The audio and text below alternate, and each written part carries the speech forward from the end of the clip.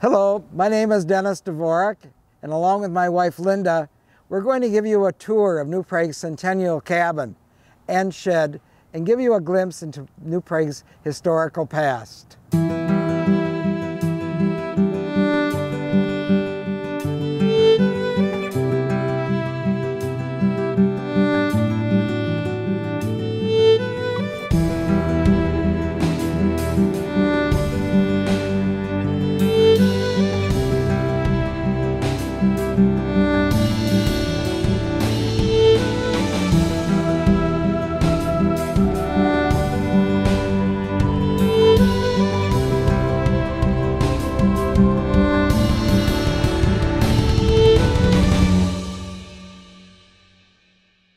Welcome to our 1870s cabin in the park, and we're starting at this side with our sauerkraut cutter.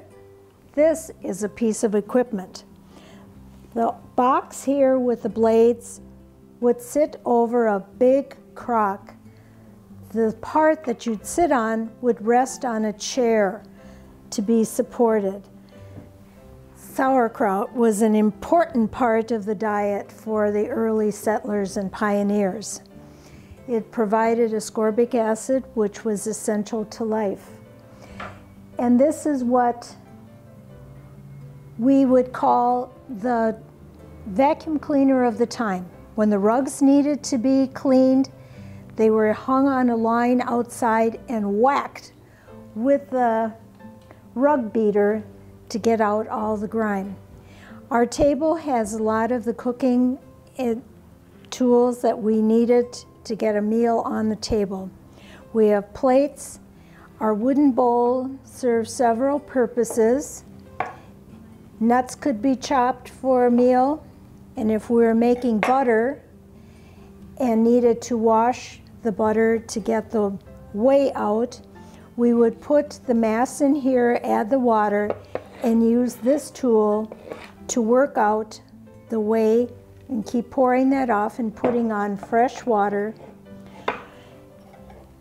till the butter was ready to be put into our fancy butter press, pushed in here, and then when it would come out, it would be impressed with this nice hand-carved pattern. Lighting in our cabin was provided by kerosene lamps, which you can see around the room, and by candles. Light was at a premium, and life at this time ended when the sun went down. So people would not have stayed up late, and they would be up in the morning when the sun rises. Now we have a coffee grinder here. Coffee was an important item at the time.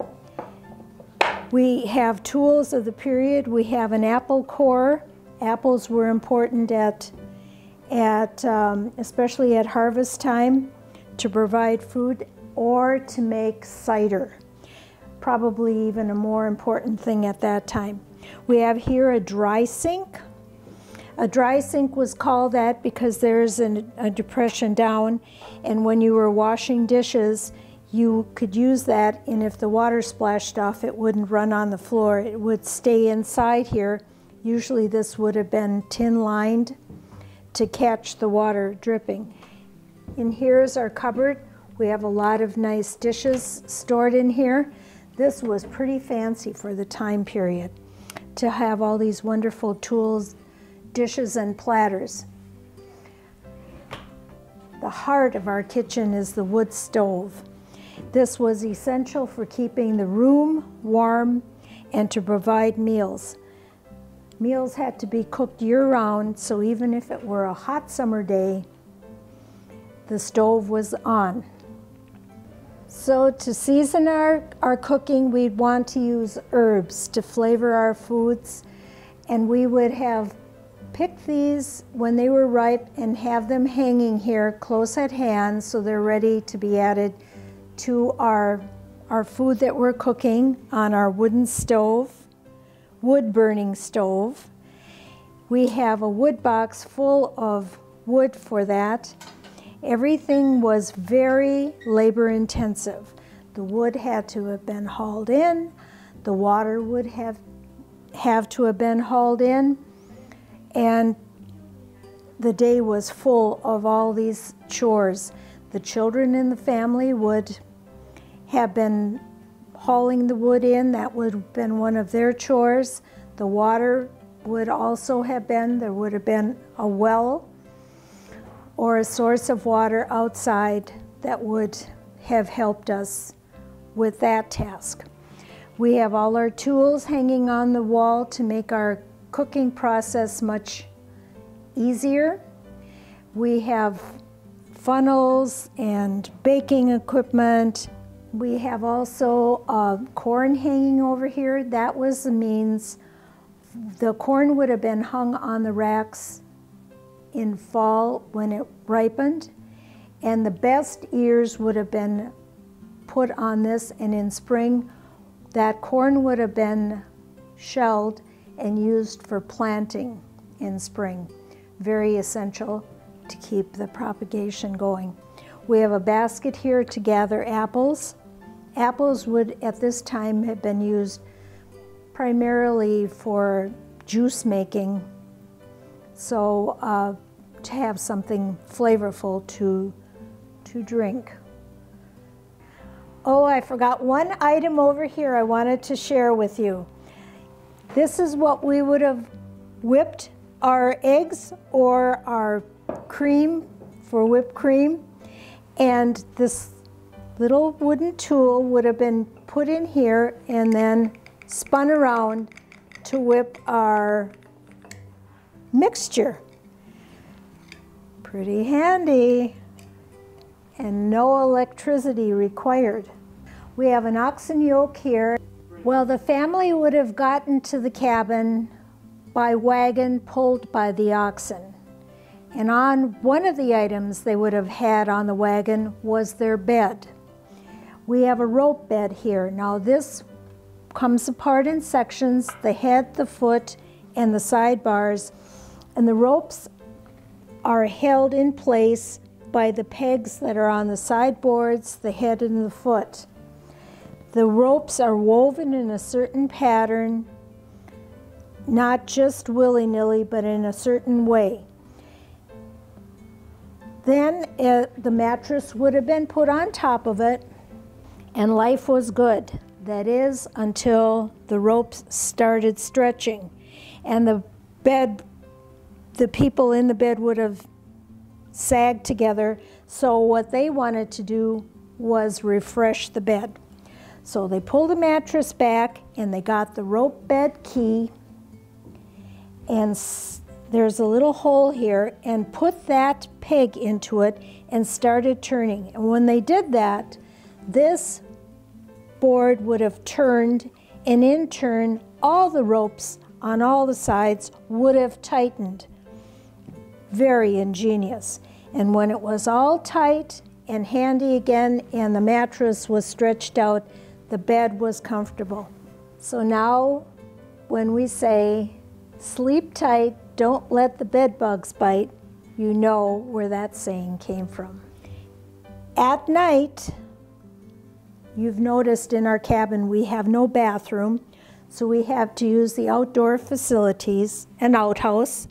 But at night, if we needed to use those facilities, it was kind of dark and scary outside, so we would use a chamber pot. In the morning, that would have to have been taken out and emptied in the outhouse.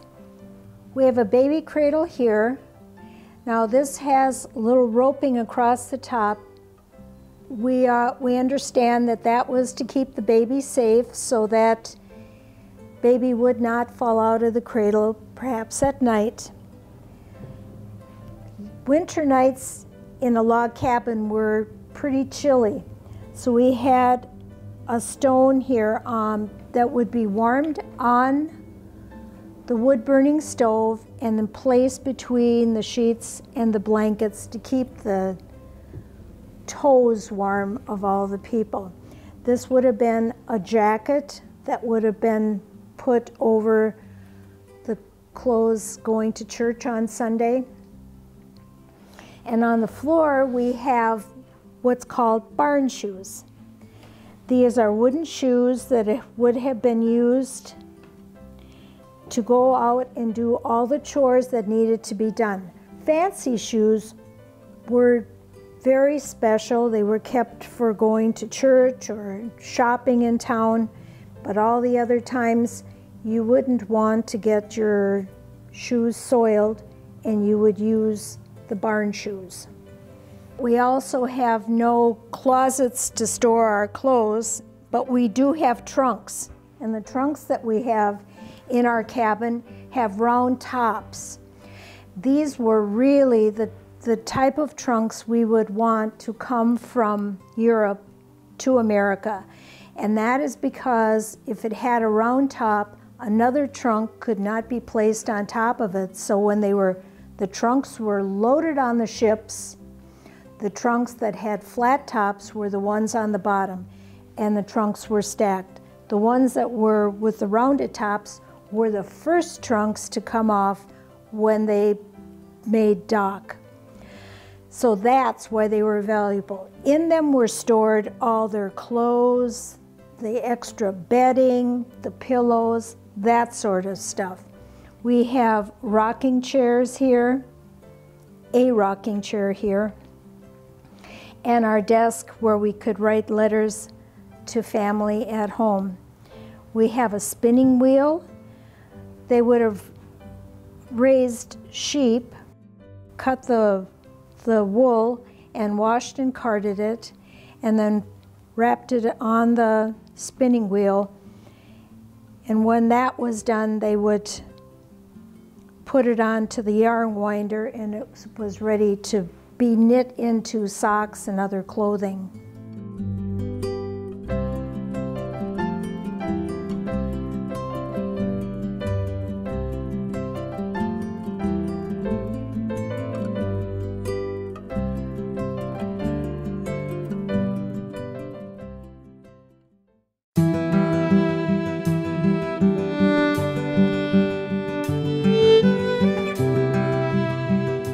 Welcome to the shed, which is part of the history of the log cabin, log house, and also the community, both New Prague and in the rural community. There were two distinct groups, and the majority of the first immigrants that came to New Prague were farmers. They worked with their hands and tilled the soil and cleared the woods that we're standing in, the part of the big woods, where they established their homes and their livelihood for themselves and future generations. All the tools on this side of the room, in this corner, are farm-related tools. They were related to the work and the livelihood of the farms. And as an example, the flail, which was used to beat the wheat and remove the shaft from the wheat. The plow, which was used to till the earth for planting and cultivating. The wolf trap, which was used to capture the critters that harass the animals on the farm. And remember that during this time they either had oxen or they had workhorses. The oxen were brought in first as they walked from Henderson or Belle Plaine or Shakopee into the interior of the big woods, which New Prague is part of. The oxen and the plow were absolutely essential at the beginning. They were strong, sturdy animals, and like the horse, as the hoofs walked the fields, they cultivated the fields with their hoofs. They dropped manure, which fertilized them, and then as they worked the soil, they almost inadvertently planted the seed. There are 4 photographs on the wall which talk to the most important event on a farm during the year, and that was the harvesting. And both men and women took part in this process. Whereas the woman her domain was essentially the home. For the men and for the boys, the farm work was essentially the domain for them. However, they joined together at the threshing and helped one another. Oftentimes this was a family event, bringing extended family, uncles and aunts and cousins, and even beyond that point, to the farm to assist in the threshing. It was very labor intensive. And the women of the house, the women of the home, were responsible for providing the food. So they were preparing meals often 5 or 6 times a day. At sunrise, at mid-morning, at noon, at mid-afternoon, the evening meal, and of course, there were chores that needed to be done as the sun was setting, and so more food was prepared. And everything had to be prepared in the home and prepared by hand. So there was no fast food at this time to feed the workers. And once the crops had been reaped and harvested from the field, then in terms of flour, for milling flour, the wheat was brought to the New Prague mill. And so a photograph here on the wall gives an idea of what the New Prague flour mill looked like at the turn of the century, the turn of 1900, between 1900 and 1925. Above hangs the millstone, which in this particular case, as time advanced, ended up being fabricated from metal. This ground the wheat into a flour. And as we progress, we see more farm tools.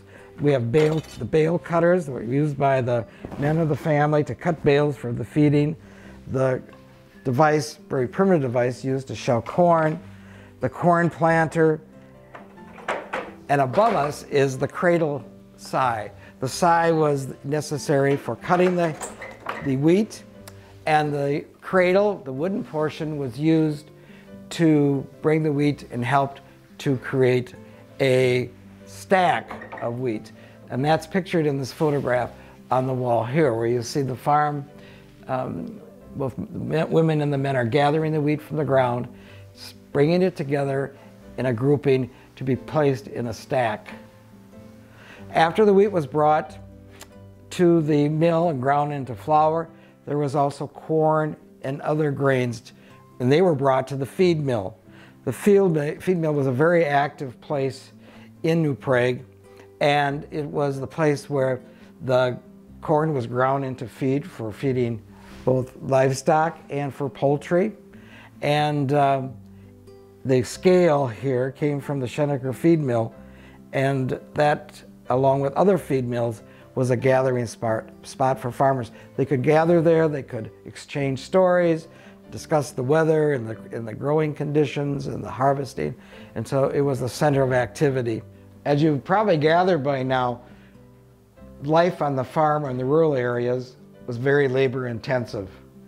And the more hands you had available, the more work could be done and more accomplished in the process. Moving along, every horse had to be shoed. And so the blacksmith was an essential part of the cycle of life in the rural areas. The plow had to be sharpened in the spring of the year, and the horses had to have new shoes put on. One of the things that amazes me is that in talking to members of the community, and older members that is, that once school ended, and being the schools were both on the north and side of Main Street, they were the center of activity for kids to gather, especially boys after school. They would run down to the blacksmith shop. They could hear the metal hitting the anvil, and all of the men in the blacksmith shop exchanging stories. It was a place where stories were exchanged, new stories were being created. The blacksmith also was responsible for a myriad of other things. He could fashion door hooks, he could repair sleighs, he could repair anything that was required with the material of metal. They fabricated everything from scratch, and again, a very labor-intensive occupation. The horseshoes on the wall are of various types of horses. The small pony that you might have as a pet, to the horse that you might ride up and down Main Street, or to the workhorse horseshoes that were required, that had even spikes on that were required in the winter when the ice formed on the roads. Blacksmith shop also was responsible for making wagon parts and sleigh parts, and they're displayed on the wall. One thing that amazes me and is interesting is the role of women in the rural areas as well as the community of New Prague. And remember, the rural areas were very much tied to the core of the city of New Prague. The city and the shopkeepers were dependent upon the rural community, and the city community was dependent on the rural community, bringing the wheat in to be made into flour, their animals in to be re-shoed, and they also brought the milk into the community for the creamery. So both were totally reliant on one another. Sometimes life took a left turn. As an example, Mrs. Bollinger's husband died and had 2 sons to raise. And so she thought to herself, how can I support my family? And so she reinvented herself making cigars. And cigars were the predominant pastime for the men of the community. They would gather, smoke cigars at the saloons.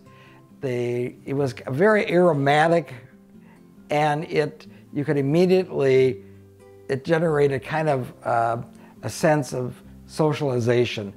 They smoked cigars together, and they drank pivo, the beer, together. Mrs. Bollinger was able to raise both of her sons. Here is her shop on Main Street, across from the New Prague Times. And she continued on this process until the boys, her sons, decided to go into the creamery business and ended up making wonderful ice cream sold across from St. Wenceslaus Church. By the way, I forgot to mention that the tobacco was raised in the area around New Prague. The tobacco was cut at the optimum time of the year. It was brought to Mrs. Bollinger as an example. They would dry it in a type of a barn that had a lot of openings so that the air could circulate. When at the appropriate time it was brought to her shop, she cut the tobacco, and then she shaped it and formed it into cigars, and then inserted them in the cigar molds hanging below her photograph for them to cure. And then once they were dried and appropriate for smoking, then they were sold to customers. She had to have a license to do this. And if you examine her, and next to her, one of her boys, and to the left, you can see all the cigar boxes stacked on one another. The business that I often think of next is the harness maker. The harness maker repaired the leather bridles that were required for the horses. And so there are 2 horse collars hanging on the wall here from Meshkan's harness shop. And his harness shop was also the site of one of the first wells that were dug in 1873. It provided the children who went to a log school behind what was then Topka's Hall. And that well was also used as for firemen to dip their buckets and hoses in if there was a fire along Main Street and elsewhere. The harness bench was where the men sat in the harness shop. And here you see Mr. Meshkan in his harness shop, seated on this same harness bench, repairing harnesses. They also helped to repair shoes, if there was anything that dealt with leather. Although there were they also kind of doubled as shoemakers. So above you see the gentleman here in his cobbler's shop. And we also see items that were related to the needs of farmers. Meat was a very important part of the diet of the community. Behind me is a meat rack that would have been found in every butcher shop. On the meat rack were hung bologna, hams, sausages, anything that was smoked. And the smoking of meat was essential during this time because there was no refrigeration. Other than blocks of ice, they were cut on the lakes and brought brought into town and put into ice houses. But the smoking of meat is a tradition that started in Europe, and it came to the rural areas and into New Prague, which was famous for making sausages of various types. On the rack are different tools as well. The harness shop made the collars for the horses. You could go to the harness shop and the blacksmith to buy bells to put on your sleighs to warn other sleighs that you were coming, or pedestrians that you were coming, to alert them. And the sound of the bells was not there for just special music to be provided, but it was provided as a signal that a sleigh was coming the opposite direction. On the meat rack, you see the cleaver, the meat saw, and the sharpening stone for the saw. Other items on the meat rack as a poppy seed grinder, and poppy seed was essential for the rural Bohemian community to use in their pastries, kolachki as an example. The corker, which was in the grocery store, which was used to cork the jugs of vinegar, and the sharpening stone for the scythe is also hanging from the meat rack. Every shop along Main Street, every blacksmith shop, every harness shop had to be heated in the wintertime. Below me is an example of an iron stove that would have been used in a shop. Notice it has only one hole for inserting the kindling, whereas the stove that you saw in the log house had 4 burners and was used for cooking. This would have been just as a shop stove. So there are many occupations that people had that didn't require a special building for them to set up a business. Mrs. Bollinger could certainly have made cigars at home and thereby be called having a cottage industry. There were many cigar factories in New Prague that were located in homes. Once it gets on the main street, it's no longer a cottage industry. The Pica family is spinning wool in their kitchen, and if they were selling that, that would be considered a cottage industry. Mrs. Pica is spinning wool on her spinning wheel. It's a very rare photograph. Hanging next to it is flax. Flax produces linen. Now, flax was especially common in Scandinavian communities. In the Bohemian communities, people raised sheep in the wool. The wool was essential because they used spun wool to knit mittens and to knit socks and to knit sweaters, and it was a product that came from the farm, another farm-related industry, and it was essential during the winter months, as you know, because winter in Minnesota is very cold. The device hanging on the wall that has the spikes on it is a hetchel, and that was used to comb the linen. The flax hanging on the wall is processed by being beaten and rinsed, and then into kind of a rough fiber. That fiber then is combed to remove the elements from the fiber that is no longer needed, and then hanging on the wall next to the photograph of Mrs. Pica spinning wool is a skein of flax. Now, wool would have been done the same thing, the same way. The wooden device underneath it is a yarn winder. Once it's been spun, that is, into a fiber that can be used and processed for knitting, it is put on the yarn winder to help it get it into the skein form. So you might have your grandmother holding your arms in this position, winding the yarn around your arms, and then she would tie it, making it easier for her to knit later. A popular pastime with the citizens of New Prague, especially the men, was visiting the saloons that lined Main Street. In fact, there were saloons out in the middle of the country. Every small town had a saloon where beer was sold. And every community, German or Bohemian, most undoubtedly had a brewery. So this was a life in itself. It was like the blacksmith shop, it was a place for people to gather.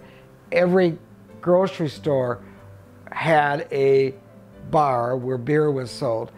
The farmers came to town on Sunday, and after attending church, they would do their shopping for the week at the local grocery stores. We call them grocery stores, but in essence they were far more. They sold everything from fabric to needles to buttons to pots and pans. There were anything that was needed for daily life. But the brewery was a kind of a, next to church was the most important place to gather in town.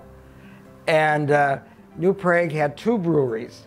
In fact, it even had a soda works.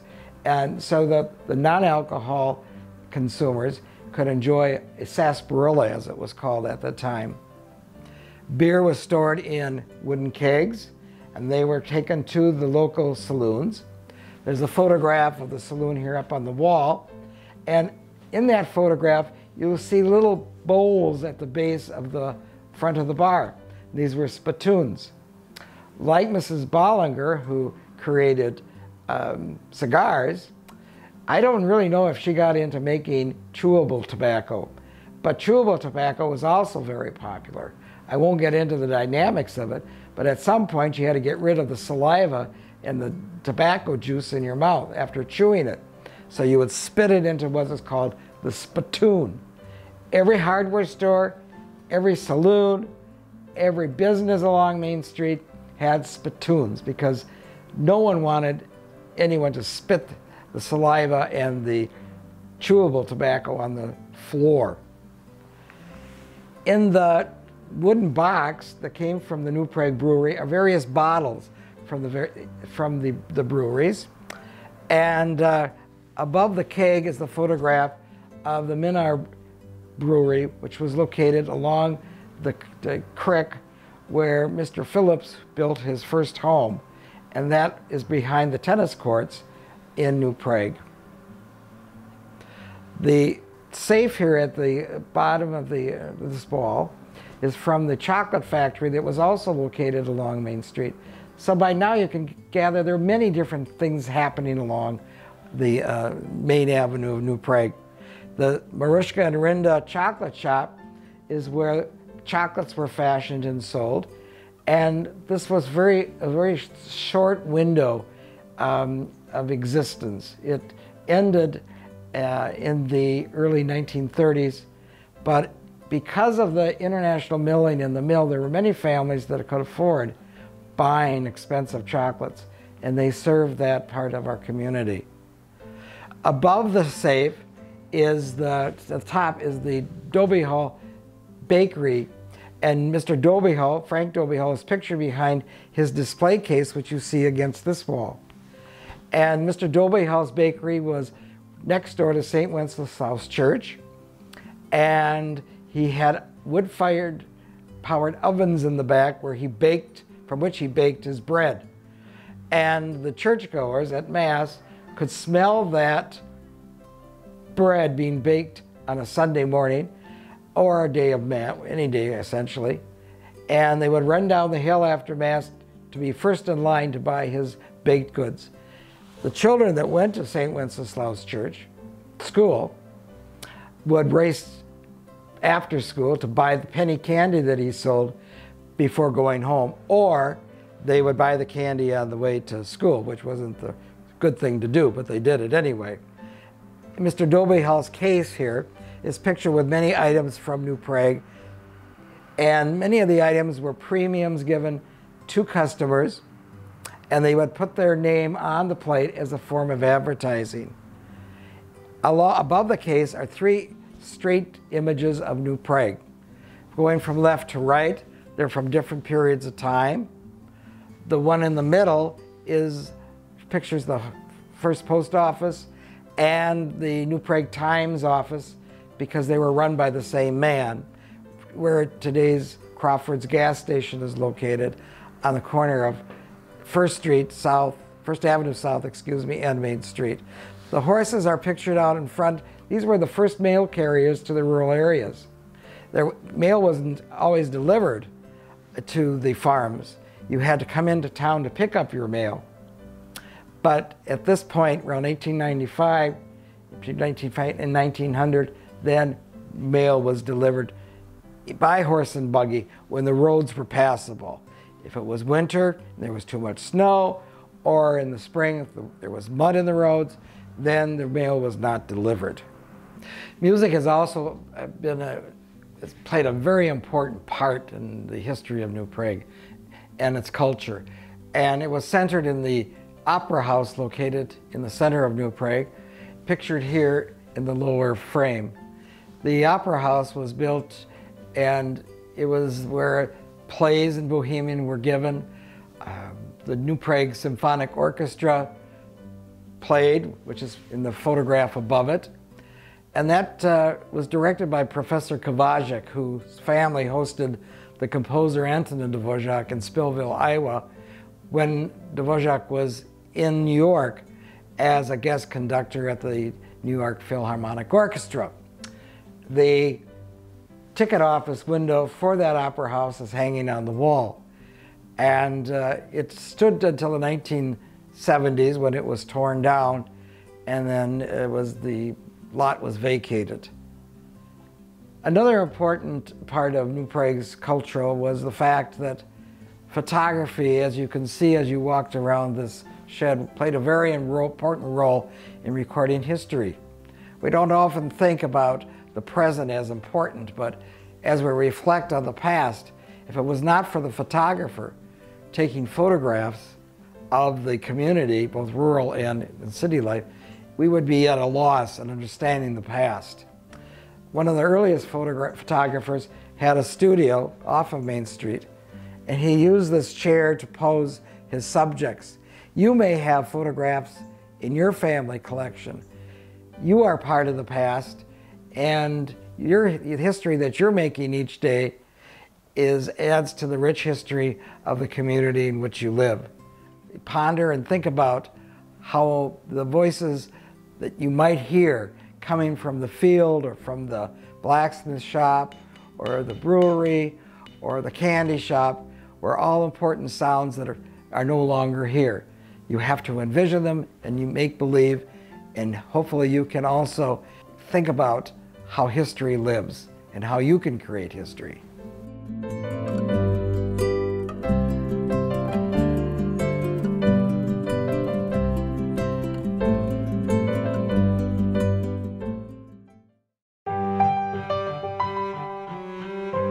Hello, and welcome back to our Centennial Cabin in the park. I wanted to show you some of the latest additions we have to our cabin.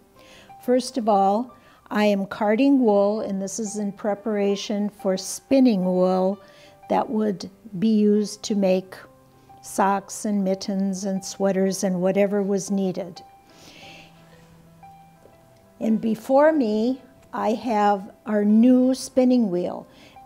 You probably remember our other spinning wheel, which had a wheel that sat higher. This wheel is closer to the floor, and it treadles on this side, which is a little different from the other one.